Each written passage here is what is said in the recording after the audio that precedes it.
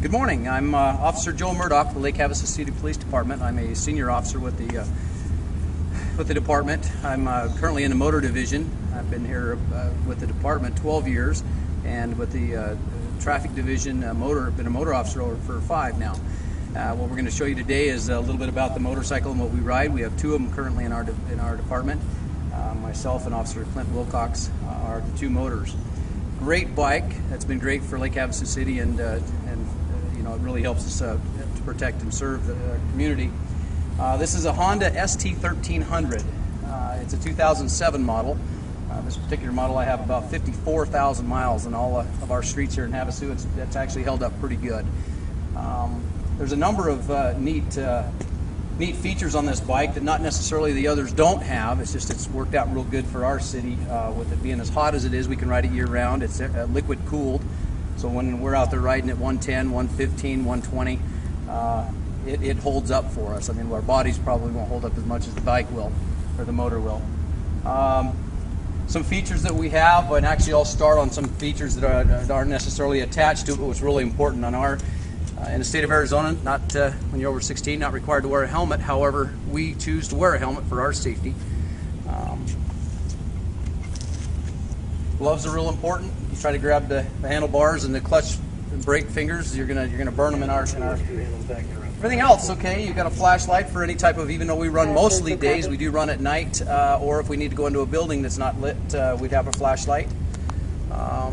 We've got different types of radar on this particular motor. Come on over around here. This is a Doppler radar, which deals with relative motion. What it does is it sends out a signal, and it picks up this signal, and if it's coming to you, the frequency will be higher. If it's going away from you, it'll be lower. So that's what it does, is it measures that. It also takes into consideration my speed. I've got a pickup device in the back, so it'll tell me what the vehicles that are approaching me. And also, if someone's approaching me and then leaving me, I can also switch it, and it'll tell me how fast that vehicle is going away from me. Got another pickup up front, the same thing. I can see them in front of me and coming at me and also leaving me also. When we're not traveling back and forth, or we're sitting and just worrying about front and rear traffic, along the side we have an actual portable device, and this is a laser. It's called a LiDAR. That's made by Stalker also, which is also the same. This is a laser guided, directional radar. So a little more pinpoint accuracy. This will actually even tell us the feet away from the vehicle when we pick it up on speed. This one right here will pinpoint the vehicle that we're doing. These are a little more general. You can pick up the first 2 cars coming at you.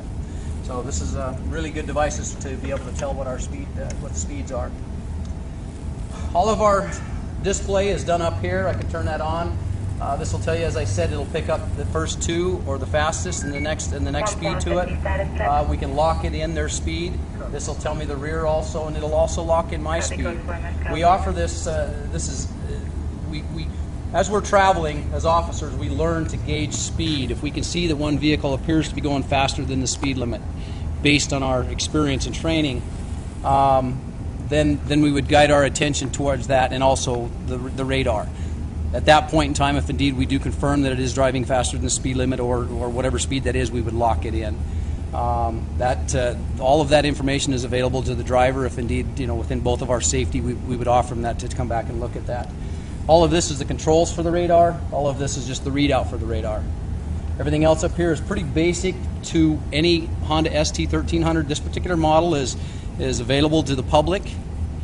This is an ST1300 PA, which is the police edition.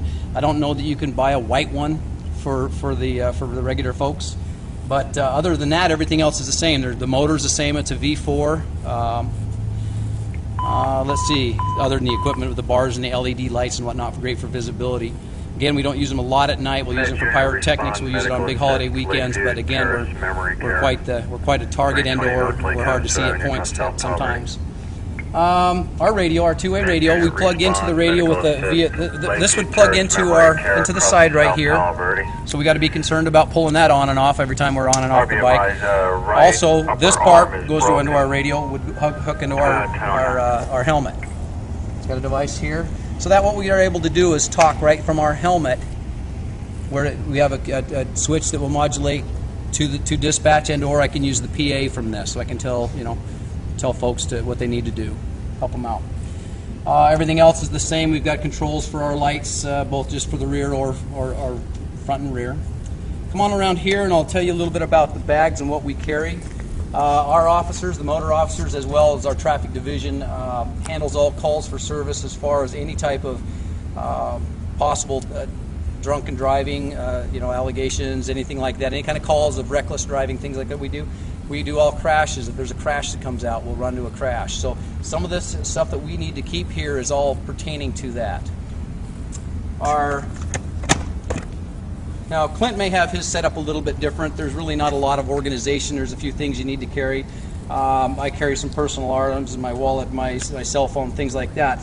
But we need to carry envelopes. We need to carry all of our... You've got citations that are both hard write, and then we have a new machine, and I'll explain that shortly. And actually, it's been out for a few years. It's an electronic citation device that's all cordless. It's really neat. It's a pretty neat feature. But I'll carry things such as our handwritten citations in case something goes wrong with that. I carry some mile markers so that I don't have to retain all of the information regarding how many miles. Envelopes. But our electronic device, cordless, whoever may be watching this may be aware and have seen this. But it's pretty neat. If you don't have your ID on you for some reason, we can record. We can actually take pictures of you. We can actually do the magnetic feed, or we can do the read the back end of your registration and your license with this. Makes it really a good feature to be able to just do it on site, less time. Carry camera equipment for hit and runs, and or just two people are there on scene, and we want to record the evidence of a crash, say. Or something, we have a spill in the roadway, and then somebody got an ID on the vehicle. We would our cameras for evidence.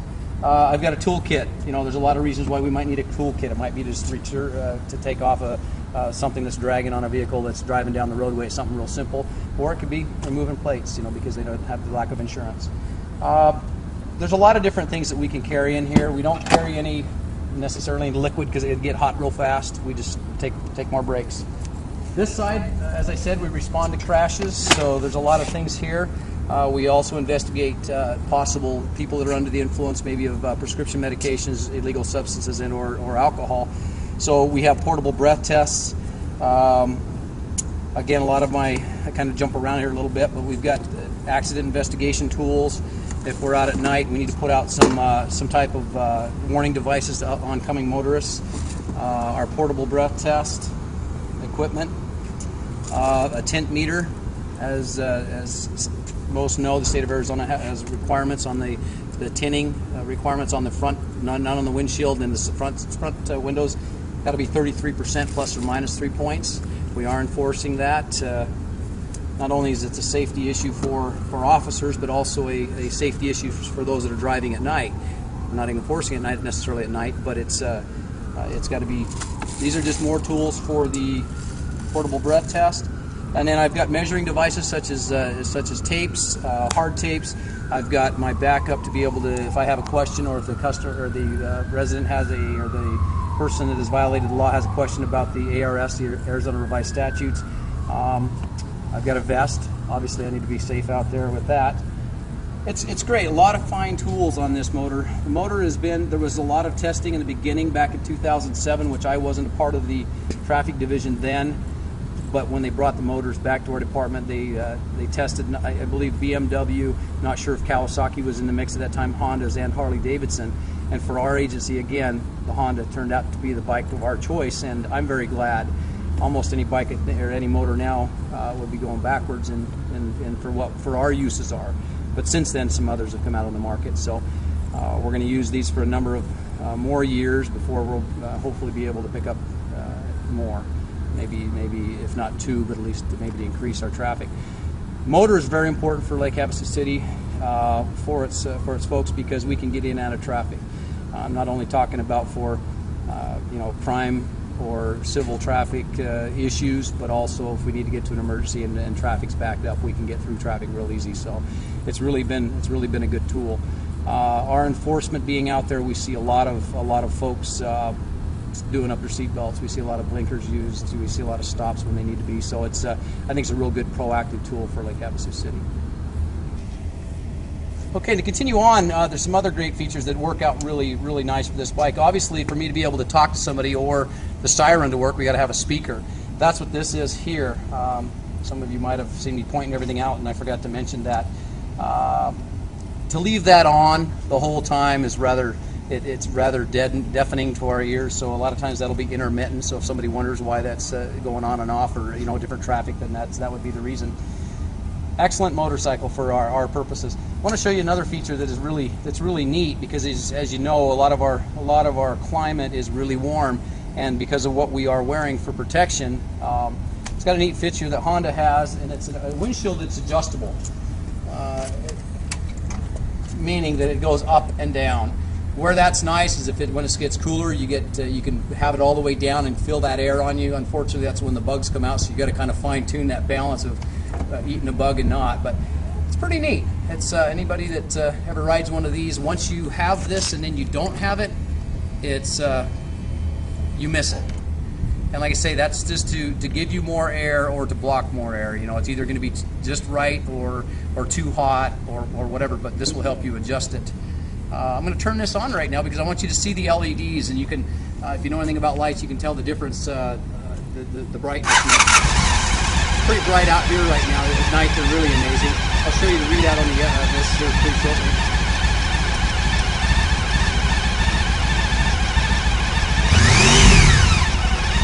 That sound that it makes is natural. It doesn't. There's nothing been done to the motorcycle. Not a sewing machine in it. There's no turbos or anything like that. Works really good. It's a fast bike, but then it's a real heavy bike because of all of our equipment and the different apparatuses on it.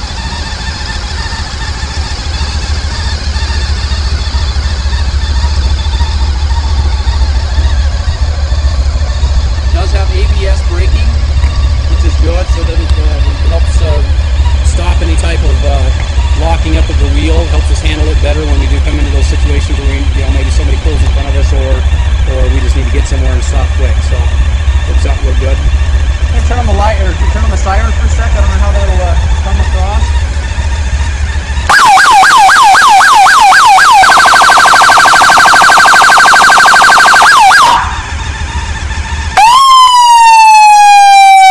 As you can hear, it has multiple functions, a lot of those are used for the types of traffic that we encounter. If we're coming up to an intersection, we want to get as many people's attention, and from our point. So that's why a lot of times I'll run that siren just plain until I come up to an intersection, and I'll hit that chirp, and it wakes people up to know where I'm at.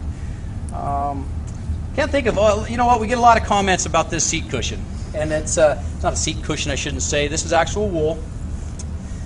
It's beautiful for the summertime. It keeps us cooler in the summertime. I don't know if you can imagine, and the motorcycle riders out there, you jump on a hot leather seat or a hot vinyl seat. It takes a while to adjust, and you're red for a while. This here is really good for the summertime for that purpose. It has nothing to do with the way it's nothing about looks. I did want it in pink, but the department wouldn't go for it. In the wintertime, it's good because it keeps you warm also that way. It reverses works the opposite way. We had a company here in town that actually blessed us with some gel. We put some gel underneath the seat and built it into the cushion. It seemed to help. I mean, the seats that come factory were adequate, but the gel was a nice addition. See a lot of folks out there that are they got too many things on their mind when they're driving. I see a lot of their necks not turning when they should be. They rely on their peripheral vision quite a bit. So I would just encourage folks that it's not hard to drive, but it does take some doing to really pay attention. We investigate a lot of crashes that really shouldn't be happening. But anyway, drive safe.